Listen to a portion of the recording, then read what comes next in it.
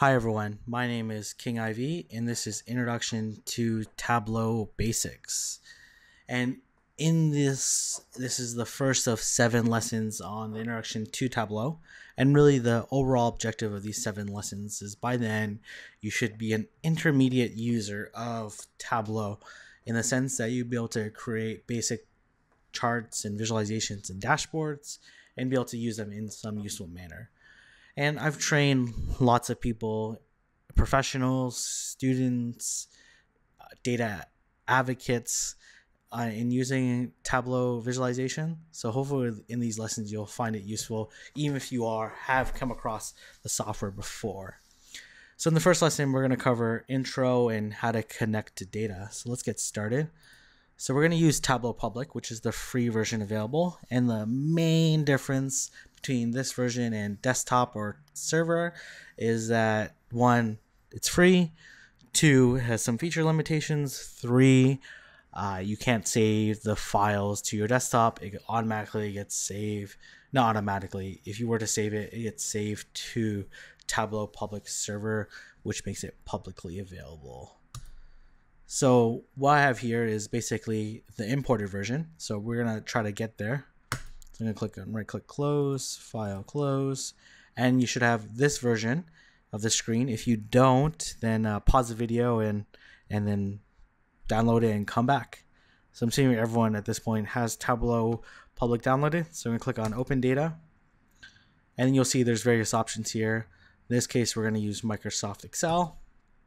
And we're going to click on sales data. So I'm going to provide a link in the description below on where you can download sales data so you can use this and use it as an interactive, engaging, hands-on type of workshop. So we're going to double click. It takes a second to load. And what you'll see here, you'll have the various sheets and you want to drag the sheets here. So you can either drag it or you can double click. And then what you'll see here is you can actually take a look and see the various data. And usually Tableau does a pretty good job at that. And we're going to click on Go to Worksheet. And what you'll see here is you'll have dimensions and measures. And dimensions are groups of data where you would group the data and it would make some sense. Or measures are basically where you would go and value the data. So for example, sales by city. City is the dimension because you're grouping the sales by city, and then sales is obviously the measure because it's measuring the volume or sales activity within each city. Another rule of thumb that I like to use is that measure is typically known if you can take the field and perform a mathematical function, such as taking discounts, multiplying by 2, adding 2 discounts together. That makes some sense. While row ID, for example, if you were to multiply by 2, it wouldn't really make any sense.